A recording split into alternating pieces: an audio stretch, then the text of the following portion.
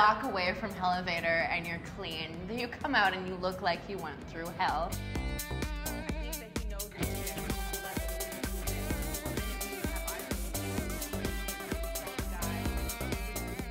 As soon as they come on the Hellevator, we separate them, and one by one, they have a challenge that they need to compete on.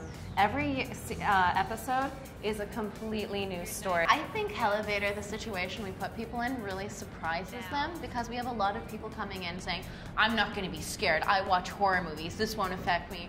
And those are the people that are usually crying within 5 minutes. And then there's people who come in crying because they're so scared. And they kind of have a transformation. We were looking for people who seemed fearless, people who were like, nothing's going to scare me, because we really wanted to challenge ourselves to feel if we could get people scared who felt like they wouldn't be scared of anything.